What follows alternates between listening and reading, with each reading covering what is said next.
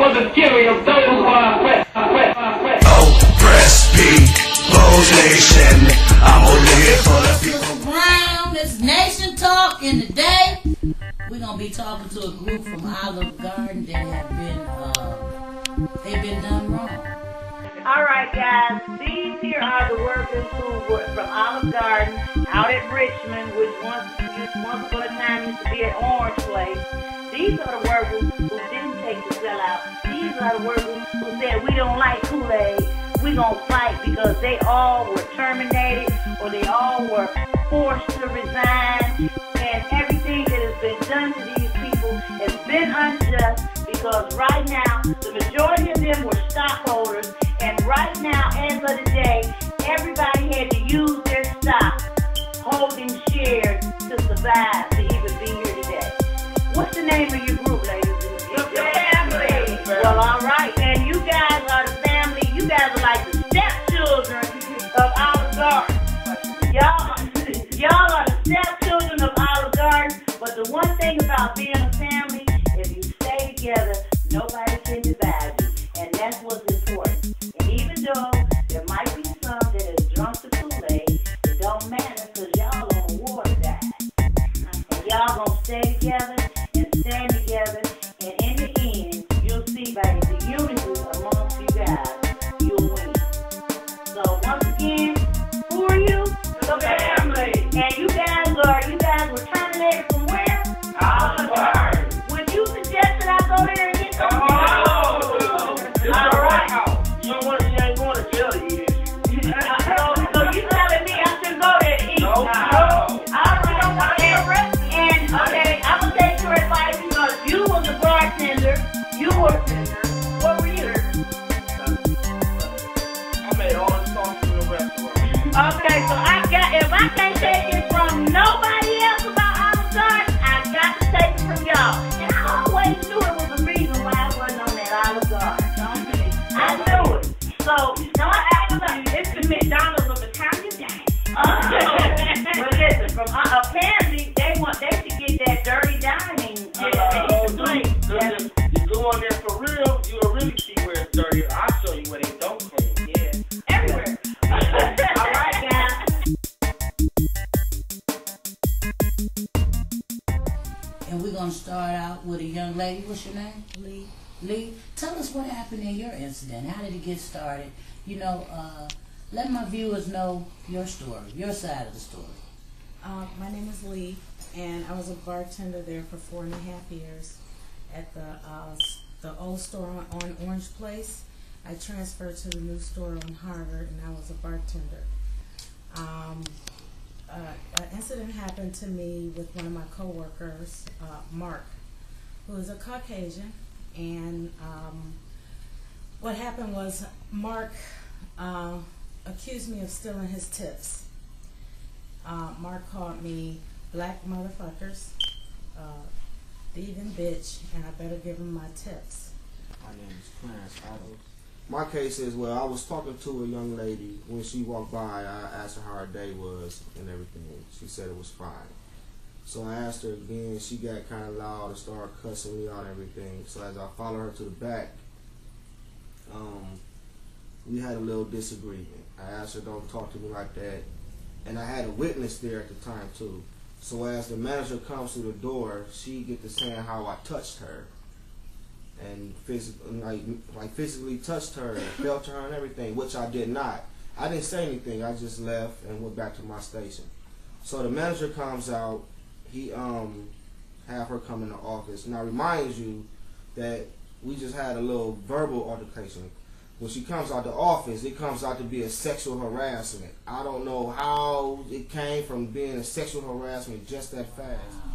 So, pretty much, they fired you unjustly and fired you on the spot. On the spot. And I asked him before I came in, man, am I going to work? Because I don't want to come up here for nothing. That man told me, yes, you're cool. When I got up there, he looked me dead in my face and told me, we know I'm going to put in my own words, your help is no longer, we don't need you anymore, Mr. Adams.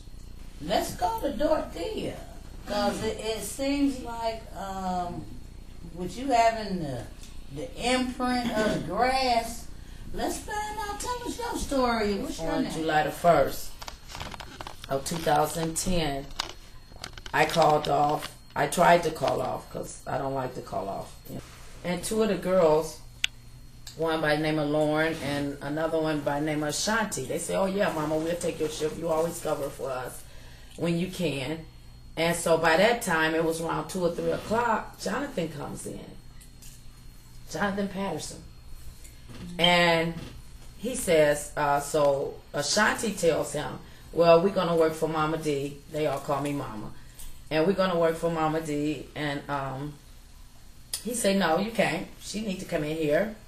And it's not like I call off because I done got my cell phone bill paid for the next day. I have bills. You know, I have grandchildren, children that I'm sending through school or whatever. And if I call off, I'm not, it's something personal or, you know, very emergency because I'm always working. I'm always there. I open the store and I will close it. And I was told, Ashanti calls me back. She said, Mama, Jonathan's not letting us work for you. He said, you have to get in here or you'll be fired or rolled up. I'm like, are you serious? What have I done, Jonathan? I mean, if I tell you I'm not feeling good, I'm not feeling good. And he says, I have to get in there or I get rolled up or fired. And so I get up and get myself together and I'm praying, oh my God, I hope I make it through this evening because I'm not feeling good. I'm not feeling good at all. I remember making it in the parking lot. And that's all I remember. I get out the car, and I remember trying to make it to her, because when I got out the car, I felt very woozy. And when I tried to make it towards the door, I never made it. That's all I remember. And I woke up to someone pumping I was getting, I guess, from what I hear, because I don't know, I was out of it, that some guests found me laying there, almost was ran over by a car. A gentleman came and was holding my hand. A lady, some people saw me in uniform and they ran in. This is what I hear from the guests found you. Yeah, the guests found me. Okay. So, not once did Jonathan tell anyone to call 911 or did they go in the office because 911 never called from the Olive Garden. So one of the guests said, are you serious? You know, what's going on with the managers? Can't nobody come out here and see? And some of the hostesses that was up front, they say, Jonathan, the guests are very angry because won't nobody go out there. And one of the hosts tells me that, you know, and Jonathan said, well, what am I supposed to do? What am I supposed to do? Shut the restaurant down because she's laid up out there? Jonathan, is that how you feel? Is that how you feel? You're supposed to shut? No, we didn't ask you to shut the restaurant down because I was laid up out there. We didn't ask you to do that. That's all I asked was a little help. I come in there and I work all day. All day. I want to make sure everything is going right because guess what? I'm a stockholder. I'm not just anyone that comes there. What's your name? I'm married. Are you lost? Lost? I'm not lost. Okay, so you came with them. So what they do to you? I was terminated because a guest didn't see me at the table. Okay. Meaning what? Break that down because I'm a little confused. You were terminated because a guest didn't see you At the table. at the table. Something like that 15-minute thing. Like, Okay, so, but that was a table of 18, right? Yes. And they didn't, but you had served the 18. We started at 12. Right. The 18 started coming in. Okay. And our other tables kept getting sat. Okay. So with the 18, we actually needed other help from other servers in Okay. the restaurant. And that's what we did, the both of us, September 9th. 21 days after that, the senior vice president of the district called me and gave me my job back. That was October 5th. He told me to call the general manager who terminated me the first time to get on next week's schedule. And that was Thursday, 10/7. When I called him, he scheduled me lunch. I don't work lunch, I don't work dinner. Why? I just work dinner. That's your schedule. That's Yes. what you came in on. Yes. That's what you was hired That's as an in my understand. availability when we first When opened that new store. Did I you- scheduled myself only dinner because we were only allowed 5 shifts. Okay. So And I you have don't a work family. lunch, but you do dinner. Yeah, and Okay. I have a family to take care of. I can't rely on the lunch money and Right. the dinner money. I do better. Okay.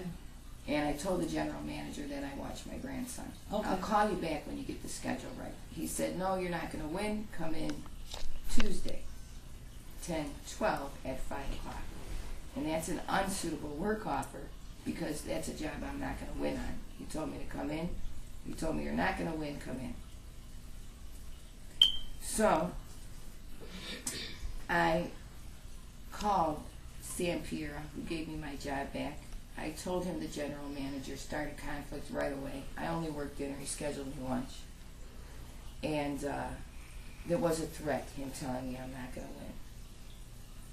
I don't feel safe about my job.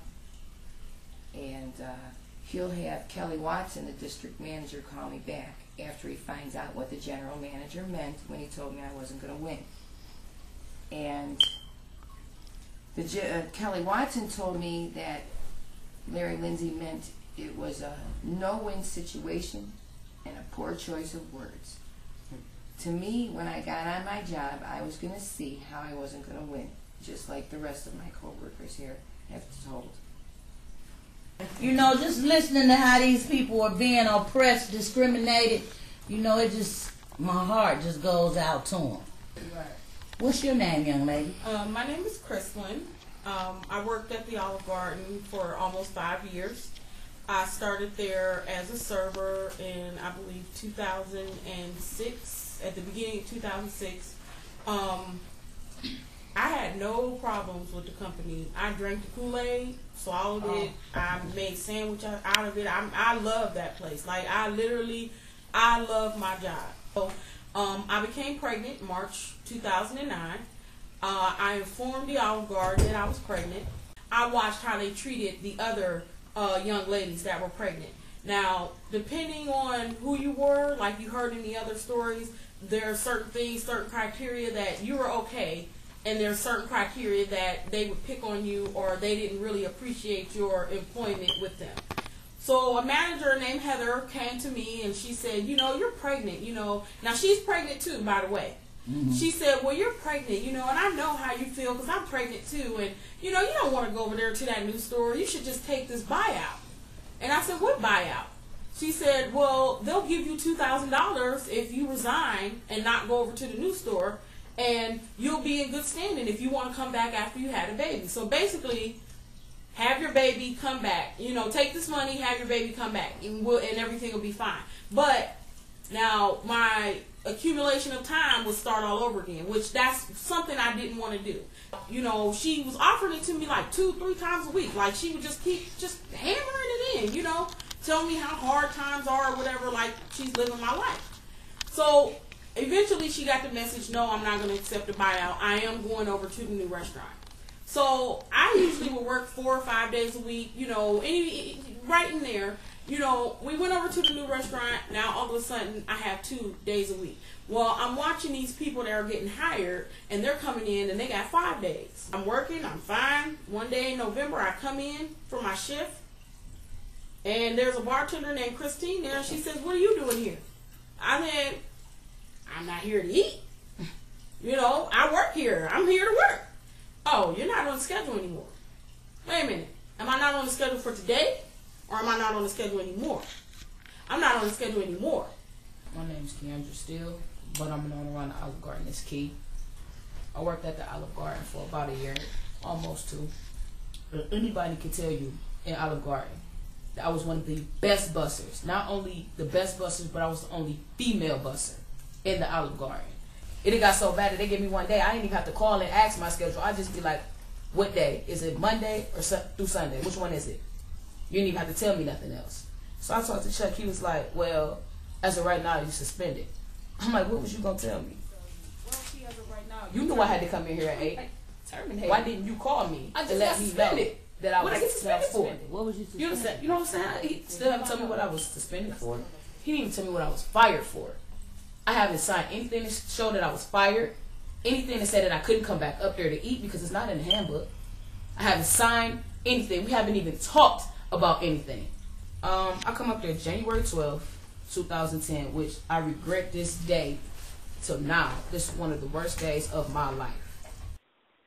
The person behind the bar was like, oh my God. So I'm like, what? It's like the police is here. I'm like, you serious? So I turned around and you just believe the police is here. What police? Bedford.